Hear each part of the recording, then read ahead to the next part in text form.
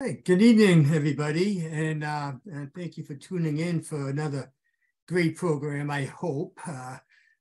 So we'll see what happens with that in a few minutes. But as you know, we just had our elections, and this is our annual meeting. And at that meeting, we do announce the results of the election. And for those of you who may not know how that works, our bylaws actually set up a system in which we have a nominating committee that goes out and comes up with a slate of candidates. In this case, it was Joel Moses was the chairman of it, and Marty Jones and Jim Leckie were on that committee. And they solicited people to be on the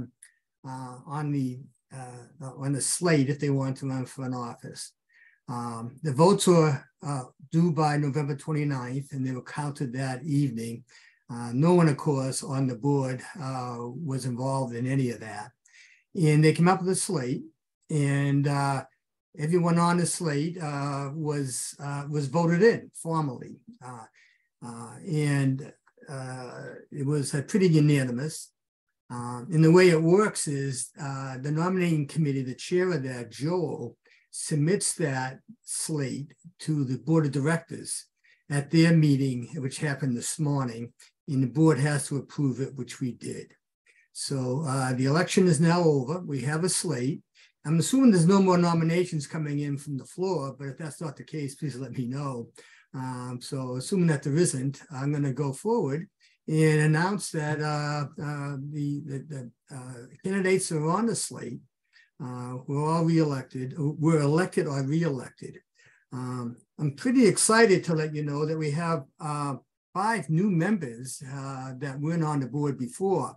Marty Hassel, Brad Herman, Peter Schultz, Bernie Zilch, and Gloria Geis. So we have some new blood on the committee. I'm looking forward to working with them. So I thought I just would formally announce that so we can keep in line with our bylaws. So that's going to be our officers, those and the other people that are on the board. Everyone's returning except, unfortunately, Ben Kudo. Ben is moving on, and but he's left us in good hands. He's still going to be around. He's advising us on how to set these meetings and record them and stuff like that.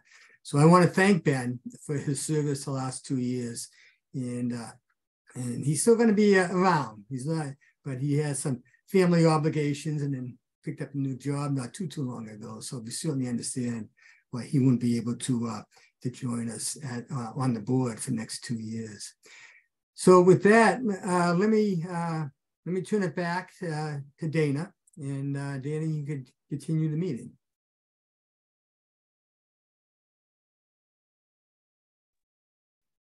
Thank you, John. Were you going to announce the results?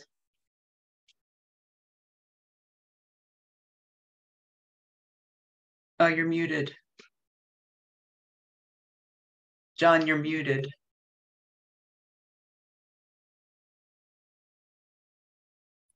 There you go. So, if you want, Dana, I can read off the names of the people who were voted in. That's pretty easy to do. Why don't I just spend a minute and do that? I was reelected as the president, and Paul Roberts as the vice president. Greg Chrissy was the treasurer, and Larry Woods was the secretary. Now, just so you know, that's considered the executive committee in PHSNE. And there were a number of members at large. There's 8 of them. Sid Sharici has rejoined, and John Dockery. New member, Gloria Geis, Marty Hassel, Brad Herman. Ron Polito who was serving the last term, is re-upped. Peter Schultz has joined us, and Bernie Zilch, who actually gave a presentation earlier this year, has also joined the board. So I think we have 12 members now, a few more than we had before. So I think we're going to be able to do some good stuff this year. At least I hope. So, turn it back to you, Dana. Thanks, John.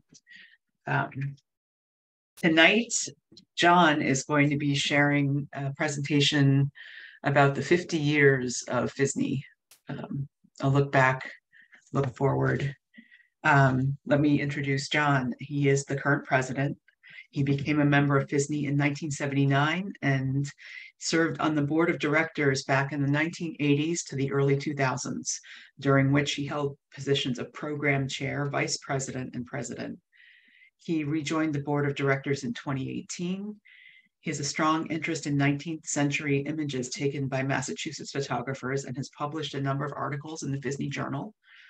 Now retired, John worked 36 years for the Massachusetts Department of Environmental Protection, where he held positions of senior marine biologist, deputy director of municipal services, and deputy associate commissioner. He's been teaching part-time in the Marine and Environmental Science Department at Northeastern University for the past 13 years. Right up here, there's a red square.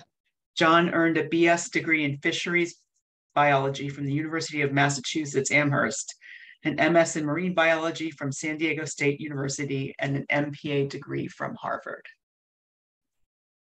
And John, I'm turning it over to you, so take it away.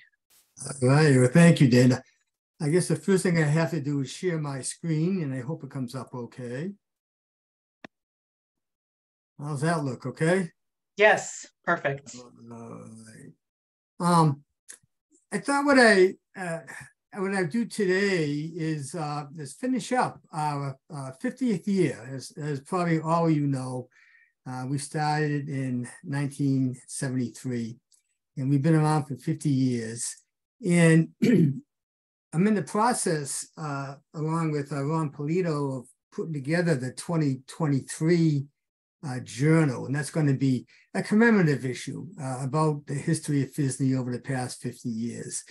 And I was talking with Dana a few months ago, and I said, maybe I'll give a preview of that to everybody in the last meeting of this year. So that's what I thought I'd do here.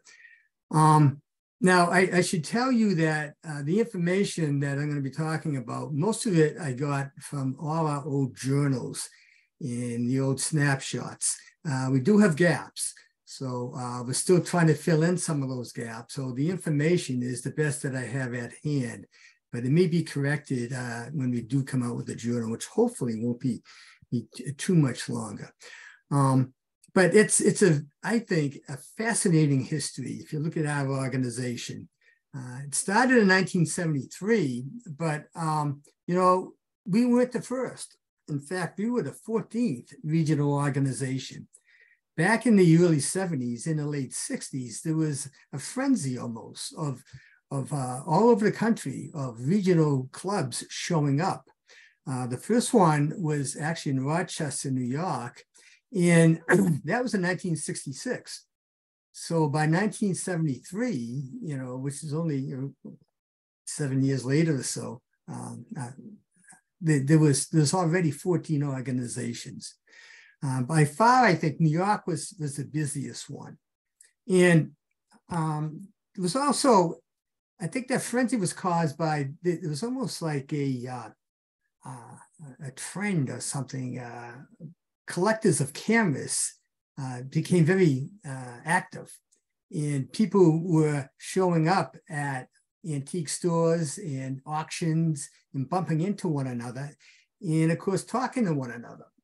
And one of the best shows that was in existence at the time was up in New York.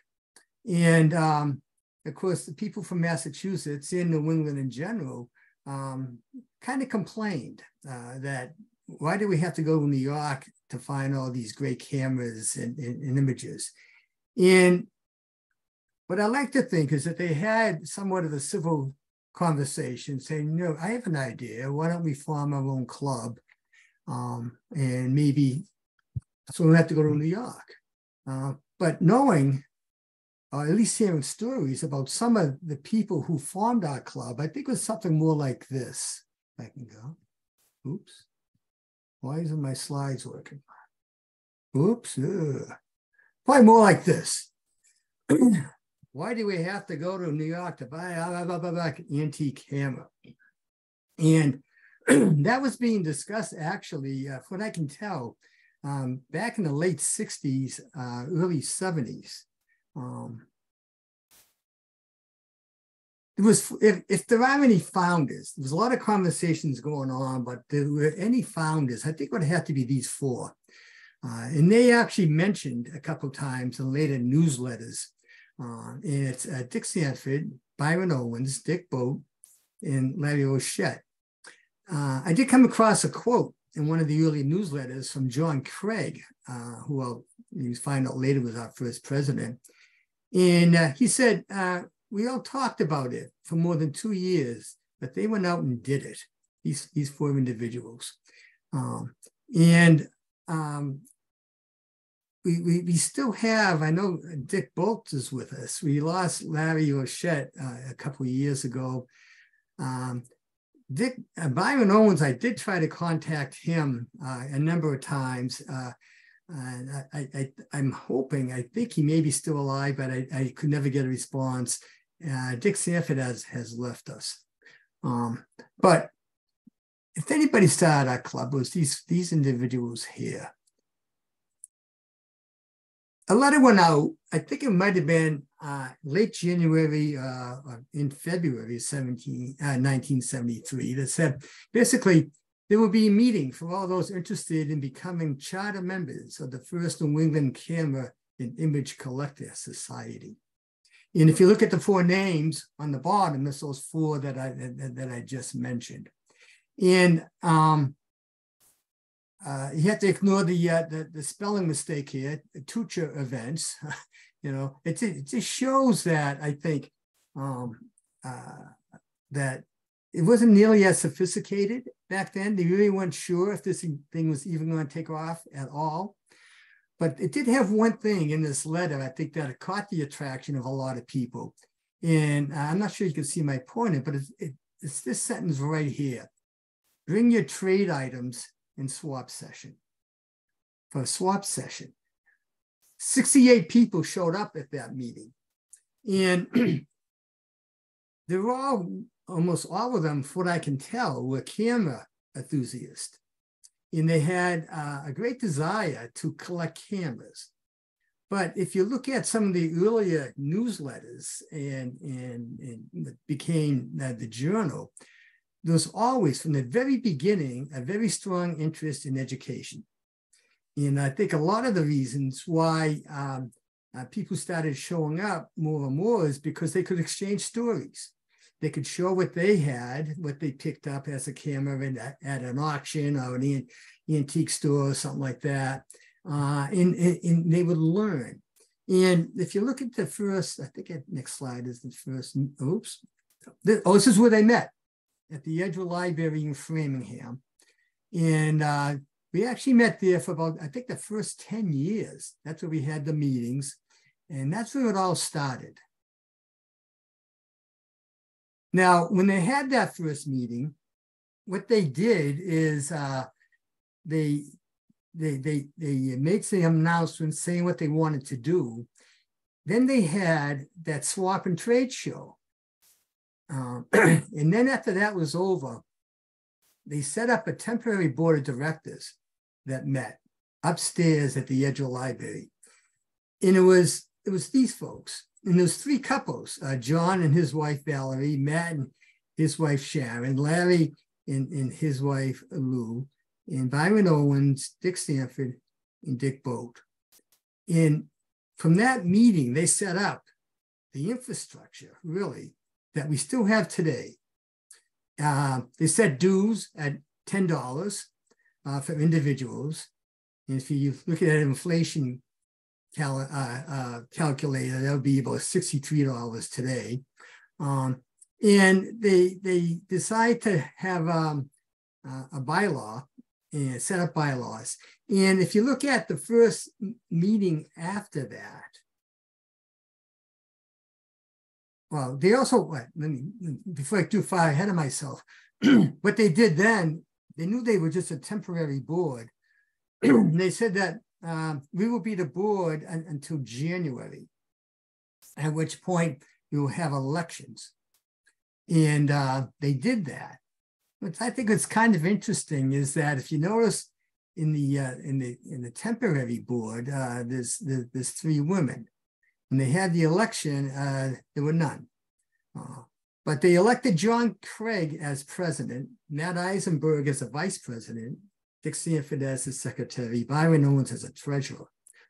Now, one of the things I wondered about is how did they get all the names to people to contact for this very first meeting? And from what I can tell, I think it was John Craig. John Craig was very much in the business of selling and trading cameras. There were, as you know, like I said, there were a number of regional organizations, and he belonged to all of them. And they kind of asked John to get involved in this one. He was hesitant because he was afraid that it might take away from his business. But he was convinced, evidently by a couple of the original members who started the club, that not only would it not slow down your business, it would probably even add to it. And that turned out to be the case. So they elected him president, and he shared all the names. I think he had it in his, probably some sort of Rolodex back then. And that's how all those invitations went out, as far as I can tell. Now, they were going to serve for the first year, at which point they were going to have another election. What they had to do, though, was get the bylaws in place, and that was not done in time. So what they did at the end of the first year, a nominating committee made the decision to extend their term for another year. And they had one person, one additional person, and that was Henry Weisenberger.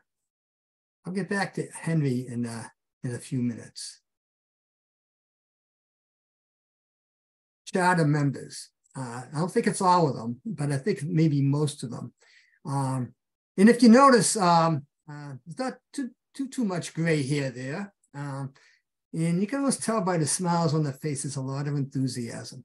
There's a certain buzz in the air, I think, back then.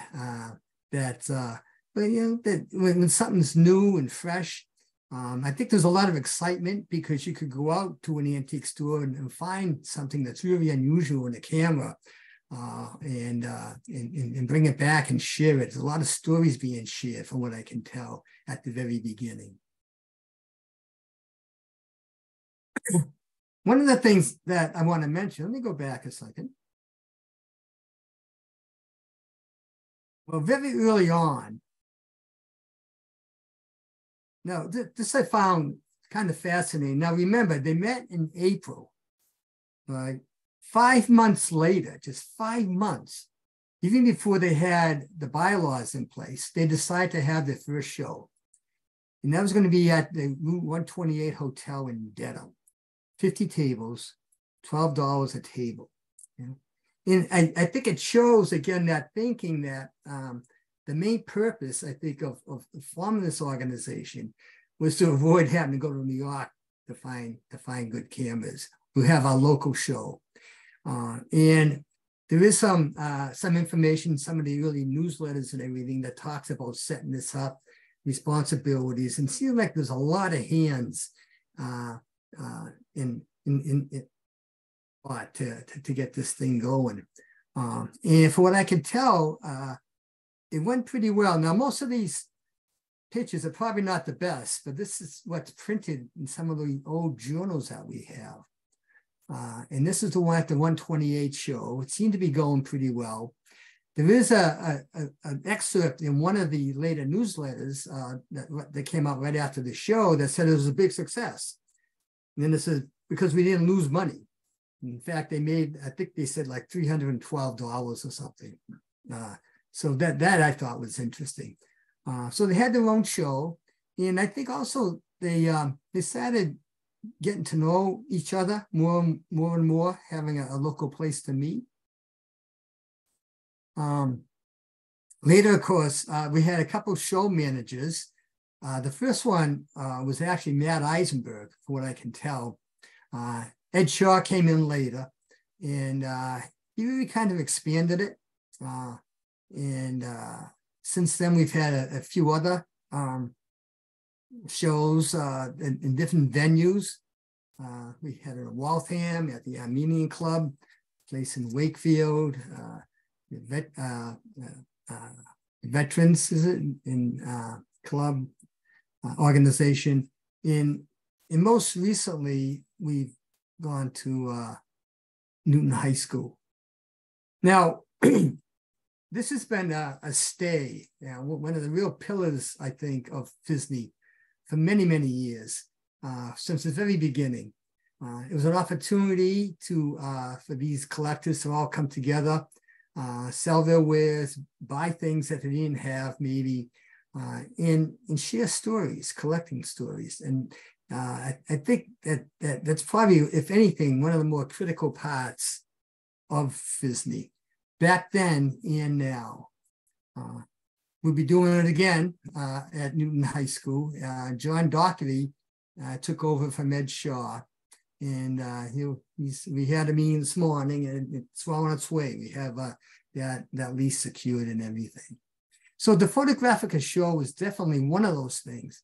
It has really been the glue that I think that has kept this organization together for the past 50 years.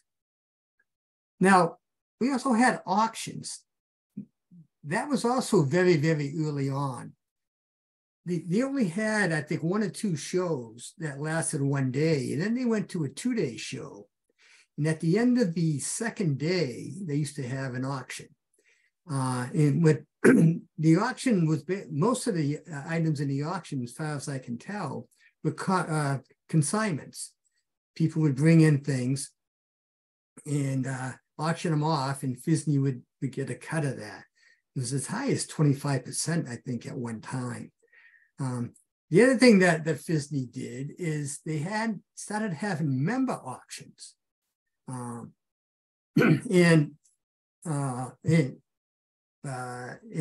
these would be just usually one time a year. And I think it was mostly in February, where travel might have been difficult for people to get to the show. And so you would show up at the program meeting where there'd be normally a guest speaker. And in fact, there'd be an auction there, and you could bring in your stuff, and it would just be auctioned among the members. The larger auctions, of course, generated a lot of buzz. We did have donated items. We did have consignments and anything else that people brought in. Larry Rochette was one of the main auctioneers there, as was Helda Costa, who are no longer with us. There used to be, I know at one time, somewhere around 160 lots. It used to be an all-day affair for the most part. Now, what the auctions now aren't quite as popular. And I think if you go back to why PHSNE was formed, I think it basically provide a service. And for us to continue being successful, I think we're going to have to provide a service.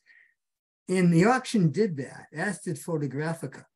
Now, over the years, instead of people having to go to shows or auctions to get stuff, they can go on eBay and other things like that.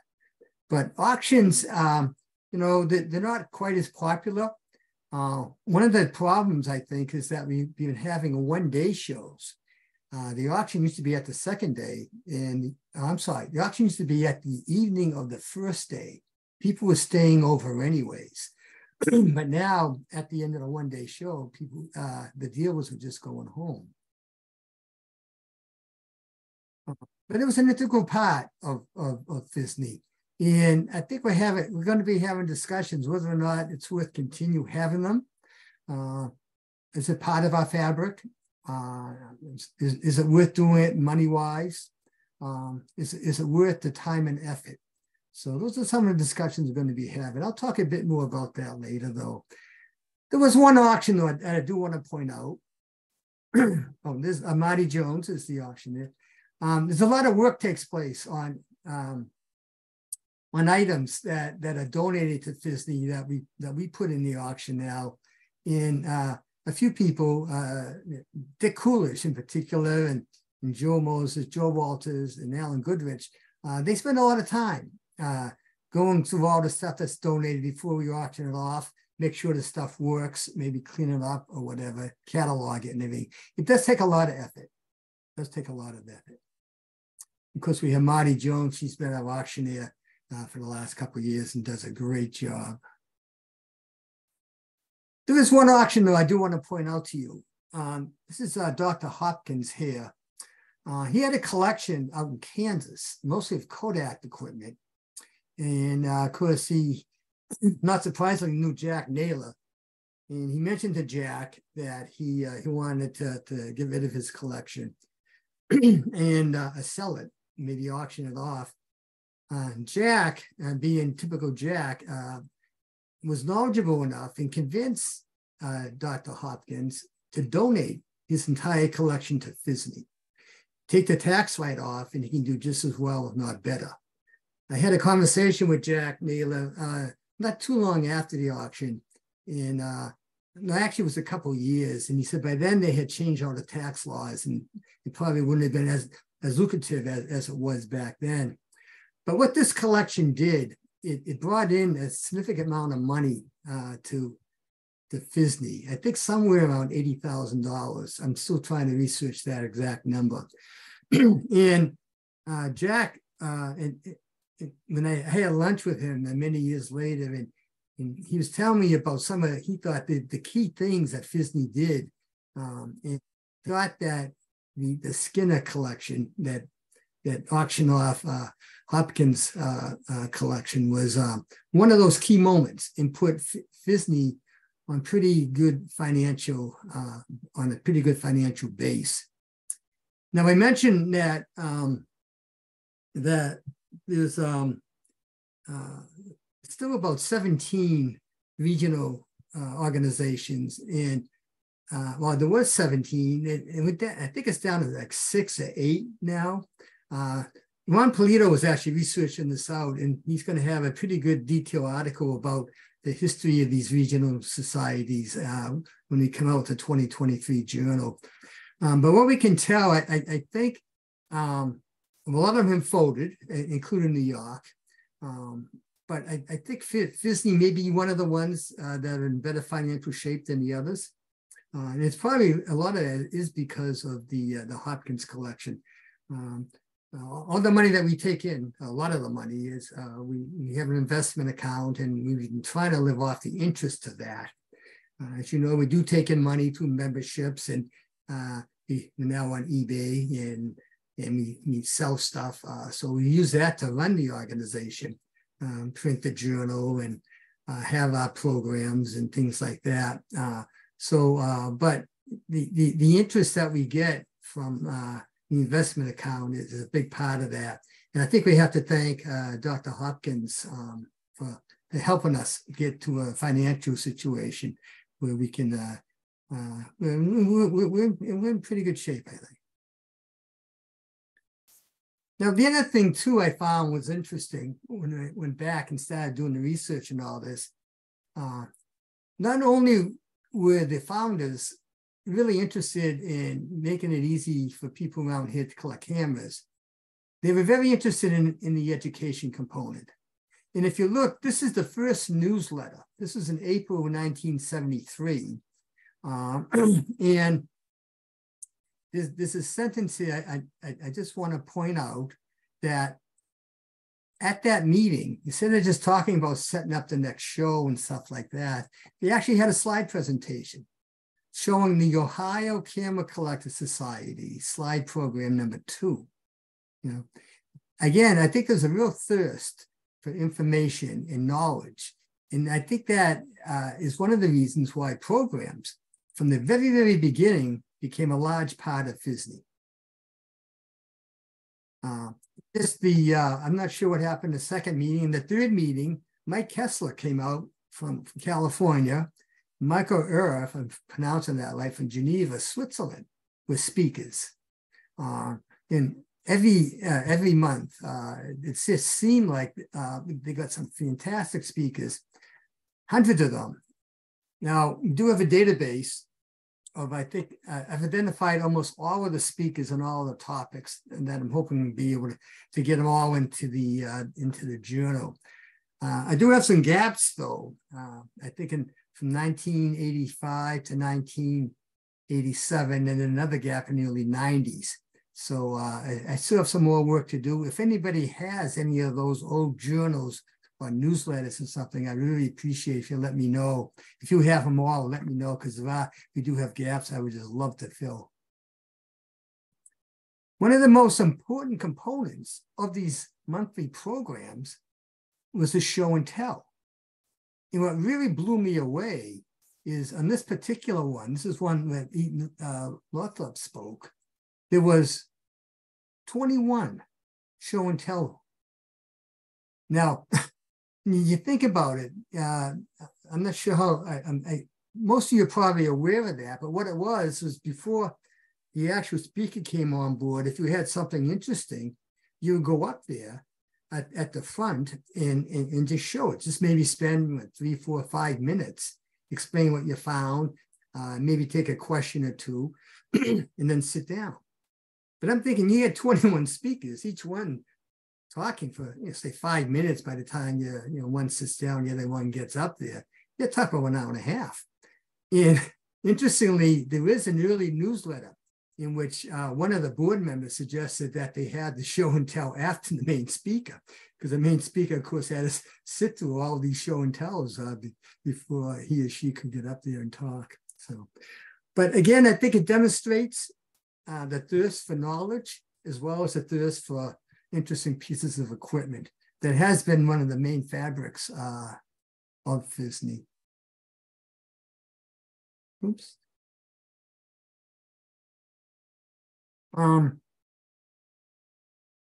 This I thought was kind of interesting. The emphasis at the very beginning was definitely on cameras. If you look at the show and tell, almost all cameras. If you looked at the Photographica show, it's mostly all cameras, with some exceptions. As far as I can tell, it wasn't until the 1980-81 meeting. If you look down here on November 2nd, I can move this. Charles Lennon gave a talk on F. Holland Day. And as far as I can tell, that was the first program that we had in which the topic was a photographer and not a piece of equipment of camera. So that's almost 10 years into our organization before we had that. I thought that was really interesting. And the emphasis, I think, still is on equipment and cameras, although most of the talks, it seems, most of the program meetings, I think at least half of them, if not more, are going towards other things, photo history, photographers, and such. Now, we always had a meeting, as I mentioned, at the Edgeo. But after 20 years, that building needed some serious renovations and repairs. So we started moving elsewhere. The first place was a Natick Inn on Route 9. This is a picture of that first meeting. Some fantastic talks over the years. I tried to get a list of all the speakers that I made up so far. It turned out to be 7 pages. I didn't want to make 7 slides of just names and topics, but hopefully that will all be in the 2023 journal. This is our own Ed Shaw. He's a huge loss. We lost him a few years ago.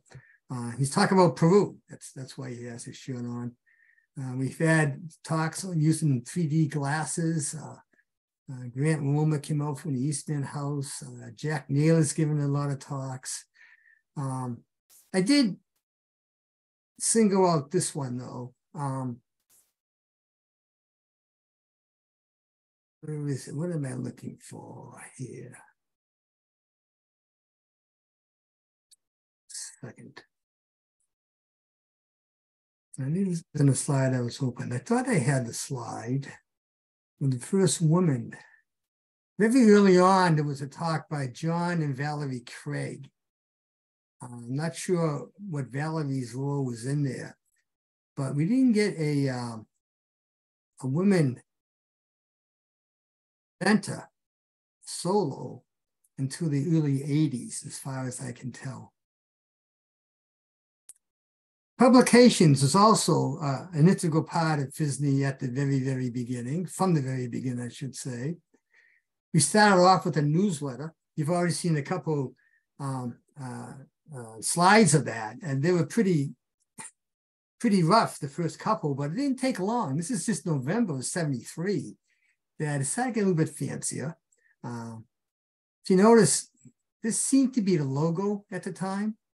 This showed up a lot at the newsletter, and it continued on for a while. And then with the photo nostalgia, this came about when the editor changed to actually, it was Jack Billington and his wife, I think, were the ones, when they became editors, the name got changed. And we went to the journal, of course, and then we went to snapshots. Now, prior to snapshots coming out, the journal used to contain a lot of information, just update information that you would generally find in the newsletter and photo nostalgia. 1996, this is volume 1, number 1 in September, they decided to separate those out, to have the journal have more information about cameras and photo history. And a lot of the information about upcoming programs and stuff like that will go into snapshots.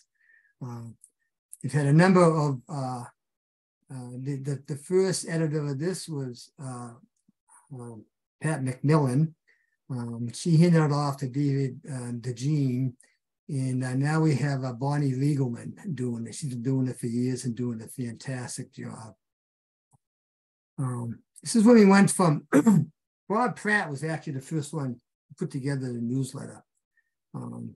And photo nostalgia, when they changed the name, they wanted a new name for it. And something I didn't know, it was a guy named Gary Griswold, who I'm not familiar with, is the one who suggested the idea that they change the name to newsletter. They wanted to change the name. He came up with photo nostalgia. And the board had initially failed to recognize him for that contribution, realized their mistake. And when they did publish it, not too long after the name change, they gave him a free membership for a year as somewhat of an apology, I think. This symbol you see a lot, this camera on photo nostalgia. The symbol, the logo that we have today didn't show up till much later.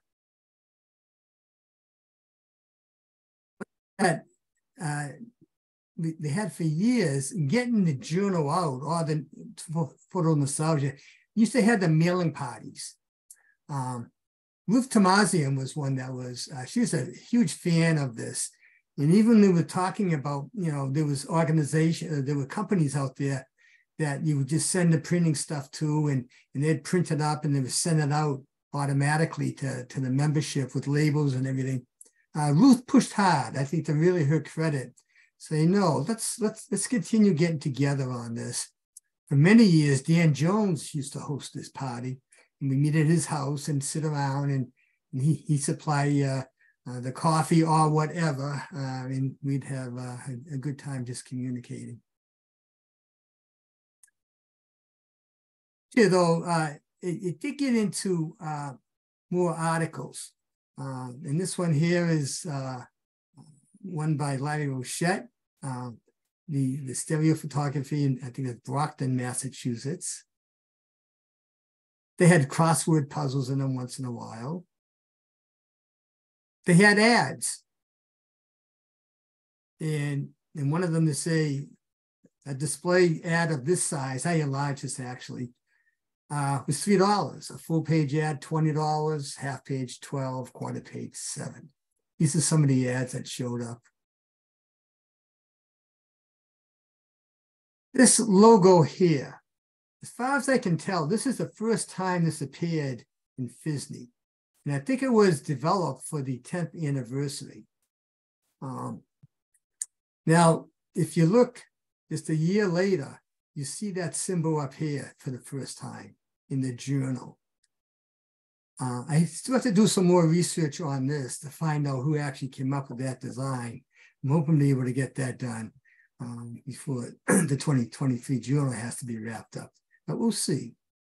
It hasn't changed that much since then. It may look like the journal to you folks, but it really isn't. It changed.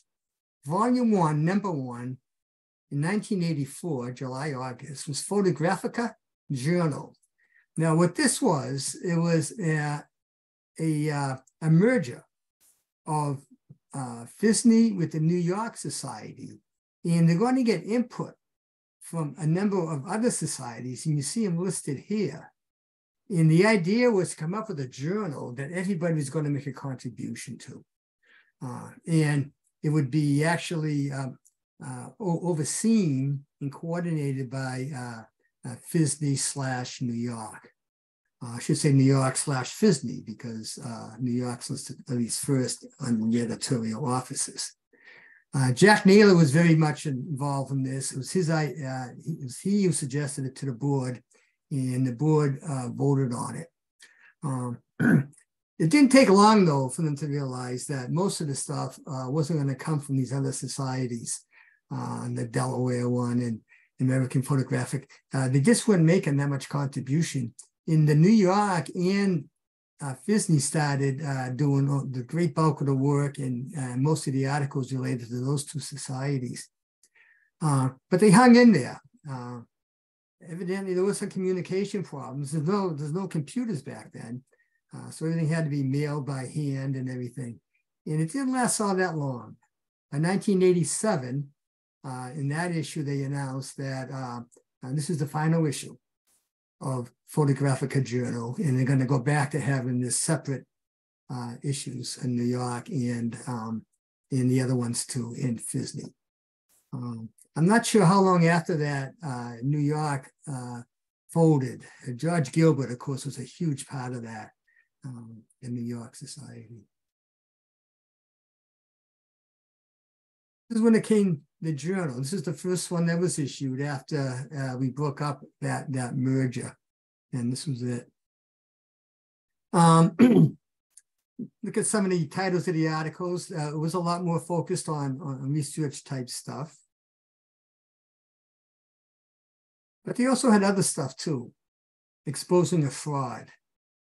Queen Elizabeth II playing tag. It wasn't the research type historical research articles that we have in today's journal. We also had book reviews. This is one on union cases that came out, I think. The history of the dye transfer process. Now, this is still in the journal, right? The Spooner Brothers of Springfield by Dick Bolt, who is still with us, hopefully at this meeting. He talked about the Spooner Brothers took over the Cooley studio in Springfield, Mass. Oops. Anything happened? Yeah, the journals that we have today, this is 2021, they more or less focus in detail on just a couple of subjects, usually 3 or 4 subjects. This is one that was on the development of the hexagon satellite. Phil Pressel, who unfortunately passed away earlier this year, did a great job describing the camera system. It's just fascinating in that. And then Ron Polito did a masterful job describing the T.E. Ma contribution to the Isabel Stewart Gardner Museum. So the articles have become longer. There aren't as much information about other things. That information is now showing up in snapshots. So it is different. It has evolved. The thing that happened in PHSNE is field trips. Now, I was always, when I first got involved with PHSNE, I knew there were field trips, and I thought that they go back to the very beginning of PHSNE. It turns out, as far as I can tell, that's not true. As far as I can tell, the first field trip was in 1989. Now, I may be wrong on that because, like I said, there are some gaps in the journals. So don't quote me on this. Don't hold me totally responsible for it. Now, there was a couple efforts. New York still has their photographic show. I mean, up at the Eastman House, George Eastman House runs it. And they did, PHSNE members did take a bus up there, but I wasn't really, so more or less carpooling. I wasn't really calling that a field trip. As far as actually organizing the field trip, the first one was to Thailand. And we've gone all over, really, parts of the world and local. What I thought was really interesting is we made 5 trips to China. I think it was 5. 1, 2, 3, 4, 5. Went to Peru, of course, Thailand. A lot of these trips, especially the ones international, is all the work of 2 people, Ed Shaw in particular, but Ruth Tomazian has her fingerprints all over it too. They are the ones who arranged it. Thailand was going to have their own photo museum. Jack Nealer got involved in that.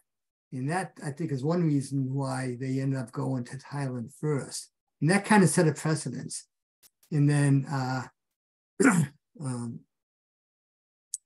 Ruth and Ed Shaw just picked up the ball and went back there. We also got involved in, well, here are some of the people that went to Thailand. There's Greg Chrissy and Ray Royce.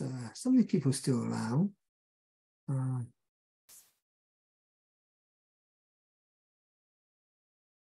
Who came up with this name? I think it might have been Ruth. But after Edward got so involved, instead of calling an adventure, I think it was Ruth who coined this name, Edventure. And Ed did a masterful job in setting these things up. And they were fairly inexpensive, too. I think the first trip to China, well this one here was $2,300. And that includes transportation from New York, meals, and all that. I mean, now you couldn't get a plane ride for that, I don't think. But fantastic. And again, we did go to a lot of local places. We went to the PEM. I can't see the bottom, but the last one that we did in 2023 by Dana was back at the PREM. We went to the JFK library a couple of times. We went to people's houses. Marty Jones, Alan Cattell, and Jack Naylor. We had field trips to his place in Brookline a number of times. So that became part of PHSNE's fabric, I think, but for a relatively short amount of time. I mean, it was 1989, PHSNE was well established by then.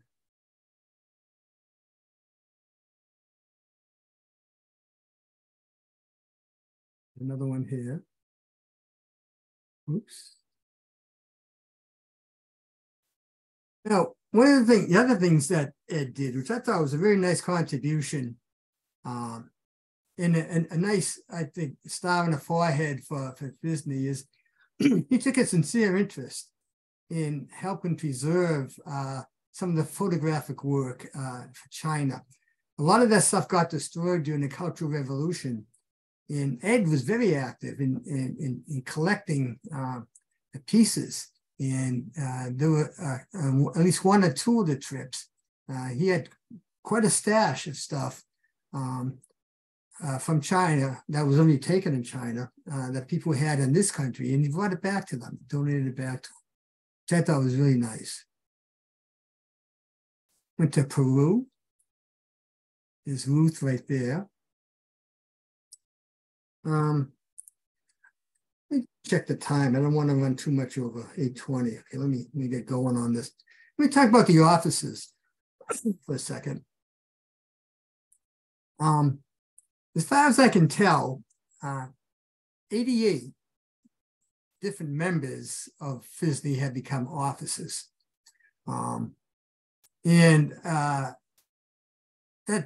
That's amazing. Now, I think the first elected officer was, see if I can find it here. He's a treasurer. Claire, right here. Claire Billington was the first elected officer as a treasurer, the first female, I'm sorry, elected officer as a treasurer. In the 2023 journal, one of the things that's going to be in there is we have interviews with a few people who are charter members, one being Jack Billington.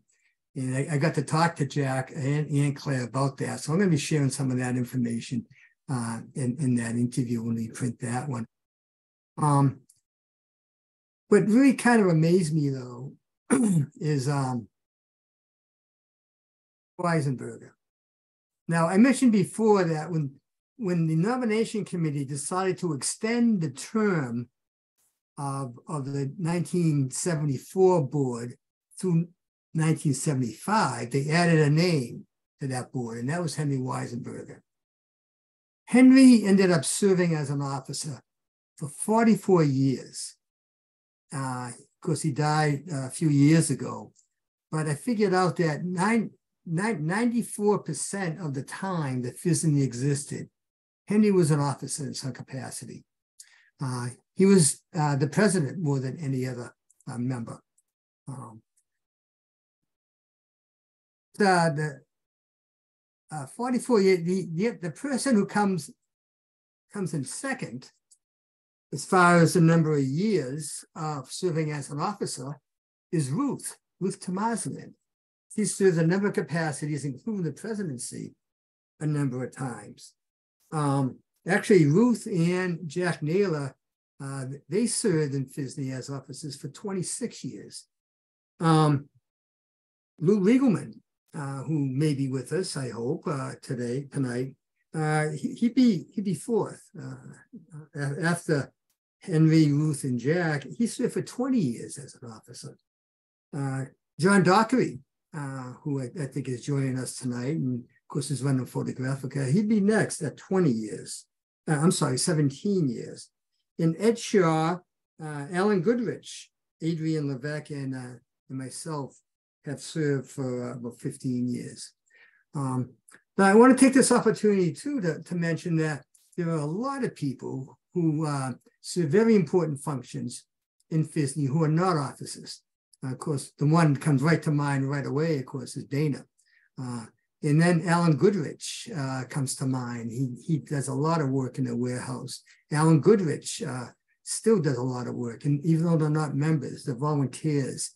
Holly Wordsworth, Willington, does the school outreach program, and she's not an officer. So just because they're not officers does not mean there aren't a number of people who are playing critical roles in PHSNE even today.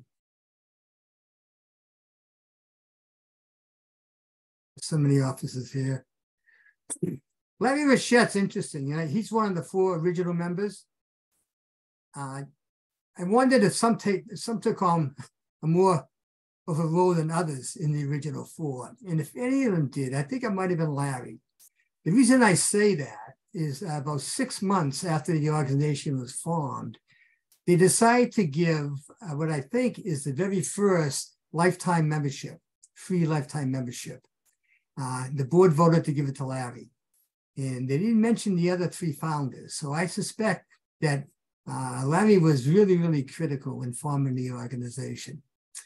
John Craig was also another person that was critical in keeping the thing going at the beginning. He was very well respected, and I think he brought in a lot of names for people, for speakers and things like that. Here's Ruth. It's the first female president of PHSNE. We've only had 2. The second one, of course, was Marty Jones.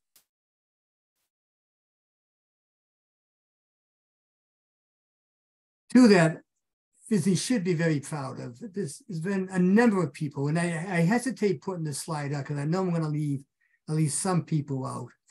But there's a couple of Bibles out there in the photographic library, and one is the directory of Massachusetts photographers put together by Chris Steele and Ron Polito. Paul Wing's book on stereoscope, Alan Cattell on home movies, Richard Stanford, one of the 4 original ones. He has 4 books. It says on Cape Cod, but I think all of them are photographic related. Huge contributions, not only to PHSNE, but also to the photographic history in this country in general. Let me just say just a couple words about the future of PHSNE. I am optimistic, but I think it's a strong organization in some respects, but it's also very fragile, I think, in others. One of the problems that if you go through all the old journals and things like that, there are complaints about there's not enough help. And this is a type of organization, if you look at the history, just 1 or 2 people have made a huge difference. Ed Shaw comes to mind right away. When he decided to do the field trip stuff, it just took off. And if he decided not to do that, there probably wouldn't have been any field trips for the most part. So I think we're in good shape. The thing that makes me a little bit nervous, if you remember what I said before, PHSNE has flourished, mainly because I think of 2 things that were in place when it was originally formed. It provided services in 2 main areas. It allowed collectors to get together and share things conveniently. You didn't have to go far away to Chicago or New York to pick things up from other dealers. And they provided information. And that's characterized by the newsletter, Photo Nostalgia, the journal, and such. Both those things, a lot of people don't need PHSNE for anymore. We have eBay now. We have other places that people can get things and sell things on auctions. As far as information goes, information that you could only get for PHSNE at that one time. Get off the internet now. I forget who the speaker was, but there's one speaker that was speaking. This goes back to the late 80s, 1980s. And he was invited in. At that time, I was a program chairman. And he came in from some other state. I forget where it was. I feel embarrassed. I'll remember eventually. But he said he feels this is the only place that he feels somewhat intimidated giving a talk was at PHSNE. He says, because I know there's so many people in the audience that knows more than I do about the topic that I'm a specialist in. And he said, there's never been a collection of brain power on cameras, especially the photographic history and all, and as is when you would attend a PHSNE meeting. But people can get that information from other sources now, So that providing a service, I don't think is as needed as it was at the early stages of PHSNE. The other thing too is if you look at most of certainly the PHSNE board and probably the members in general, we're all older now. And some of us don't have the time or the energy or the skill levels to keep up with what's going on. And so that kind of worries me. I became a lot more optimistic with this last election when I found that we're going to be able to add on 5 new members. So that was good. But I guess I also want to make this a plea that the main reason PHSNE has been so successful over the last 50 years is the people who took initiatives, who saw a problem and found a way to solve it and to make a contribution. And if we don't have those people continually coming in, PHSNE will probably end up like most of the other regional photographic things. They're probably going to fold.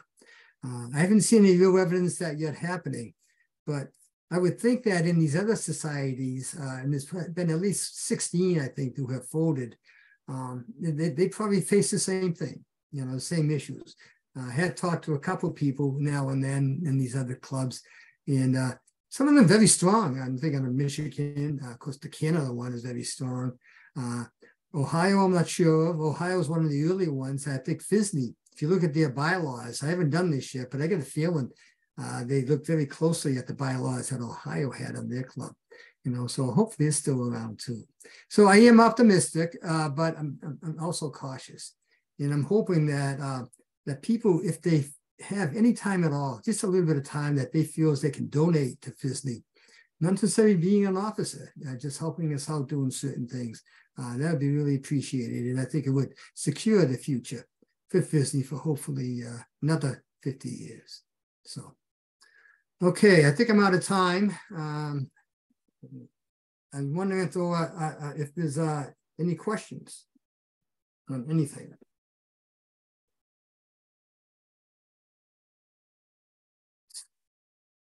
I'm going to stick a link into the chat because our January Zoom is going to be a show and tell that you can sign up for online. You don't have to be a PHSNE member to do this. Like, as John was saying, we've had some fantastic meetings in the past where folks have gotten up before the speaker and shared something briefly. And we're doing the same thing, but on Zoom this year on January 7th. So there's a link to a little site where you can sign up with your name, your email, and your topic. But just wanted to stick that in there. And I also wanted to invite everyone to unmute and give John a round of applause for his presentation. Thank you. Thank you. Appreciate that. Great job. Thank you, John. It was wonderful. And you can see how involved, how many things there are to do in PHSNE. So if you have any questions about what you'd like to do or what you can do, John, can they email president@phsne.org? Yeah, definitely. And also, if you have any of the old journals and newsletters, because we do have gaps, if you just let me know that, and I could let you know where we have gaps, and hopefully you may be able to help us out in filling in some of the information that we're lacking right now. Right. Does anyone have a question?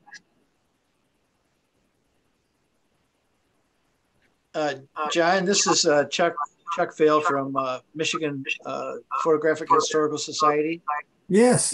Hi, Chuck. Do you have any physical meetings between your members?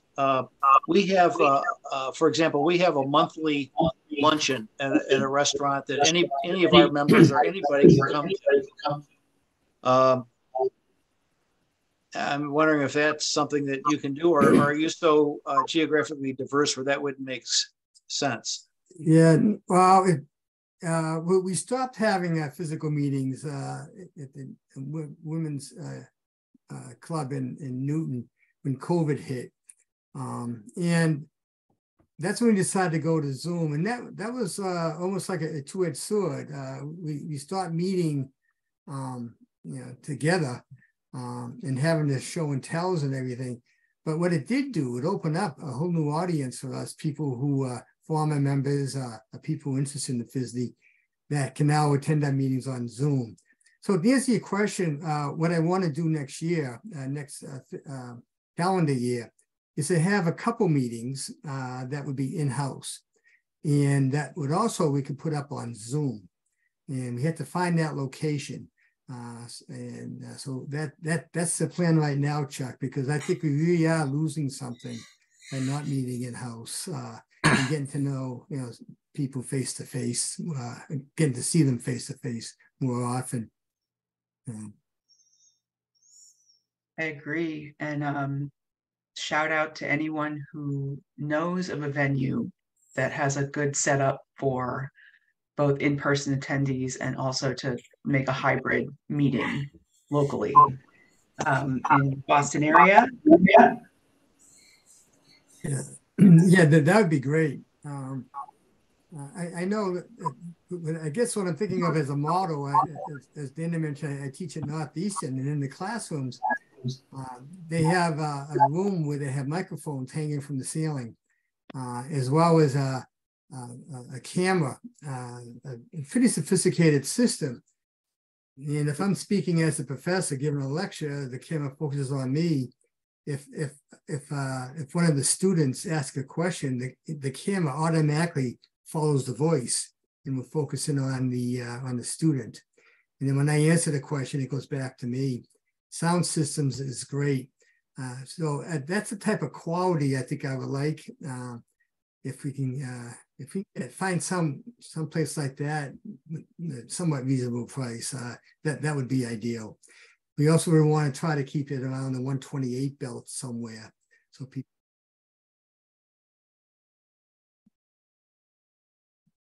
That'd be great. We lost you there for a bit, John. Oh, What I'm was sorry. Not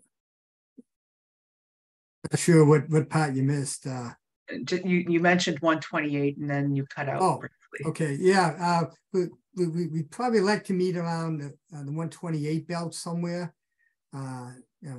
That's outside of Boston, easy to get to. Parking would be right there and everything. And there are probably some hotels out there that have these facilities. We just haven't researched it yet. But to back to the question, yeah, I would really like to get back involved in having some in-house meetings. Yeah. And, we also could be looking at another field trip later this year, trying to investigate some venues that we might be able to go to an exhibit like we did at PEM. And again, if anyone has suggestions or would like to present at one of our meetings on Zoom, you can contact programs@PHSNE.org and propose your topic. I see Ron is asking, what about public libraries for a meeting? Many have video equipment of the type that John mentioned. That's a good idea. Yeah. We have to investigate that. Yes, thank you. So anyone who has a suggestion for a speaker or would like to present themselves, please let us know.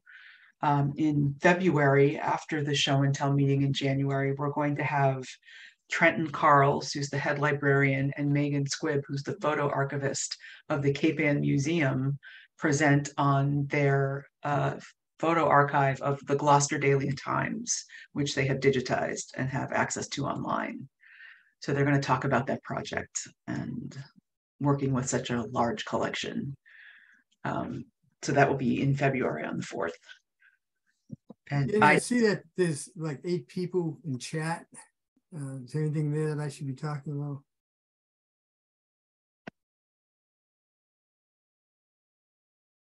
I think the last question was from Ron. I was also going to stick in our Instagram link, Photo History Now on Instagram. Please give us a follow. We'll be posting things about the meetings. We'll be posting things about cameras that will be on eBay for auction.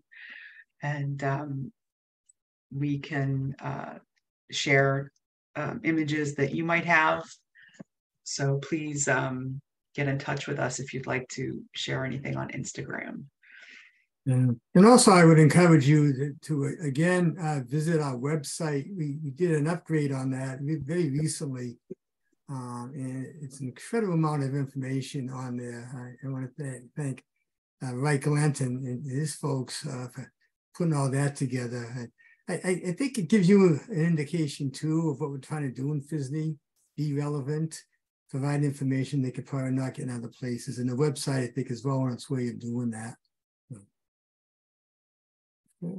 And Ben has just sent a message acknowledging, would like to send thanks to Lou Riegelman, who is retiring from the board.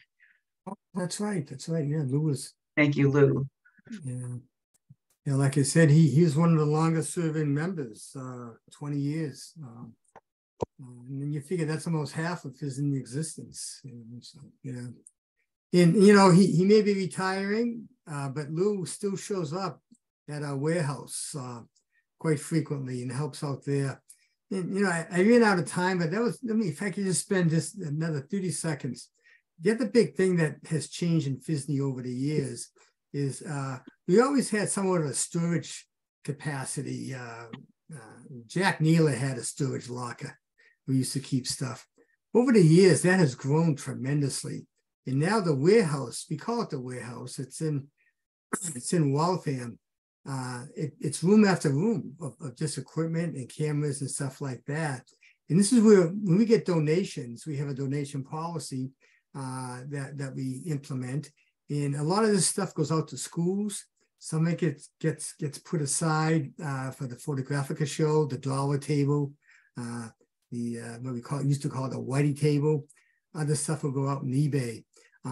But people like Dick Coolish and Lou and there's a bunch of other people. Joe Moses is very much involved in that.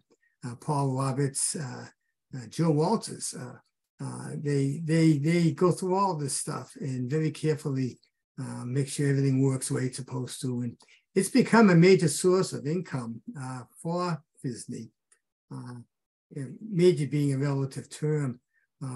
So it's been good. And if you're ever thinking of downsizing your collection or turning it over, PHSNE would be more than happy to take it and make sure it finds a good home. And we take that very seriously. So if you would keep us in mind for things like that, and it's going for a good cause. If we put something up on eBay and get some money for it, then that goes for paying our speakers and paying our rent and publishing the journal and things like that. So it goes to a good cause. So I encourage you to think of us that time ever comes. So, all right. And there are so many things that you could help out with. So, I mean, there's a great history of people being involved in PHSNE as various offices and, in various capacities for long periods of time. And it's really rewarding. And we want to get back to seeing people in person too. That's really important. And again, it is the holidays. So John, at the end of the meeting, as we close up, if you want to stop sharing your screen so everyone can see each other, we can have a few minutes of holiday greetings for December. Thank you again. It was a great presentation. I could just figure out how to stop the... It's at the bottom. Stop sharing your screen. The green. Stop share. There it is. There you go. Good. Now I can see everyone. Yeah, I would like to take the opportunity to wish everybody a happy holiday too. And happy New Year. It's going to be an exciting one. I'm looking forward to 2024. It's going to be fun. It's going to be fun. Cindy has a message that Lou used to be very active in the Michigan Photographic Historical Society before he moved to PHSNE. And thank you for that, Lou. John, Dana, if I may mention one thing, we north of the border at the Photographic Historical Society of Canada would like to pass on our congratulations to your 50-year-old organization from our 49-year-old organization. And it's interesting when, as Chuck speaks about his the Michigan group's situation with programs, for instance, and meeting on Zoom versus meeting in person. We face the same situation. Horrible as COVID was and is, it did force us to go into Zoom meetings, but to expand our horizons incredibly, and not just have people attend from all over the world, but speakers come in and speak from Vienna and Reykjavik and all over the US and all over Canada. Yes. So that part is wonderful. So we basically, we're sort of leaning towards, okay, we're going to keep staying on Zoom until we can find an ideal venue from which we could, essentially broadcast in a hybrid way. And we've looked at libraries, and we have to find a brand spanking new one, because they'll tell us right off the hop, oh yeah, we have Wi-Fi here, but it's really, really spotty. And by the way, we know that your meeting runs from 8 p.m. till 10, and we're good to have you stay till 10 or 10:30 or 11 o'clock. But just remember, when we turn out the lights in the rest of the building, we shut off the Wi-Fi at 9 o'clock. We're dealing with that, and I got to tell you, once we figure out how we've done it, and we will share this with you and our friends in Michigan as well. It's a universal problem challenge situation, and a day does not go by when people ask me when can we meet again in person. We have our fairs. Our auctions are gangbusters. They're crazy busy. And sad, it's kind of a melancholy thing, because usually if we have a big auction, given our demographics or given demographics period, somebody has died. And we are contacted by widows or the kids to auction off this stuff. And people love it. Fine, they get some deals, but they get to meet and really rub shoulders. So I get it. It's a problem all three of our organizations face. And we're looking to, like I say, we've got people working on it. People who wear way pointier hats than mine. And when we figure that out, hopefully soon we'll share it with the world. So, but congratulations on your 50th. This is wonderful, sir. Thank you, Clint. I look forward to meeting all you all in person soon. So, because I'm into that. So, thank you much. And congratulations, sir. Thank you. Thank you. Yeah. And Merry Christmas and Happy Holidays and all that good stuff. from those of us who are just a little bit closer to Santa than you. Physically. Oh, okay, yeah. But being a kid at heart and stuff like that. All right. Good stuff. We used to have like the coffee get together before the meeting would start, and that was also really nice, and I do miss that. So Photographica is great because there's so many people there. You can talk, you can browse. It's a wonderful event. But it's really great to have a monthly gathering, and we haven't had that in a while. Yeah, it's kind of sad. We've made wonderful friends all over the world. Well, like this event is an absolutely prime example. I look around, I see people from all over the map, and people who under, certain circumstances, they, maybe the public transit isn't that good. Maybe they don't want to hop in the car. And we're at this point, the genie's out of the bottle. We can't stop the online thing, right? So we've got to figure out a way of having both, and maybe to a certain extent having the people who are sitting home, maybe a little bit jealous, and figuring out a way of getting themselves down to the meeting once in a while. Speaking of that, when is your show, the Photographica? Is that the 24th of April? Is that what I think I saw? I think so. 20th of April. Oh, the 20th? Okay. Thank you. I put that in. Maybe I'll make a road trip. Yeah, let's do great. it. Let's do it, Cindy. Okay. You're on. Chuck.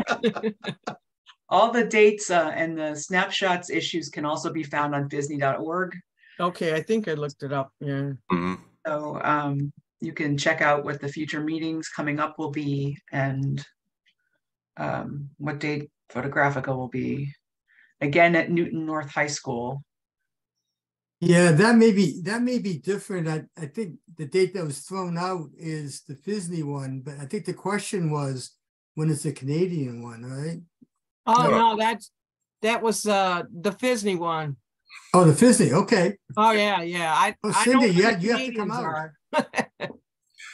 Our dates are we're trying to set them in stone, so essentially the same weekend in the fall and the same weekend in the spring. In other words, the Sunday after our Canadian Thanksgiving in October, and then the last Sunday of May. So, and we're trying to stick to that as we did for, many years, and people got very used to it. Certainly I did. I didn't really have to know the date. All I needed to say was, week after Canadian Thanksgiving, last Sunday in May. Boom, done, next.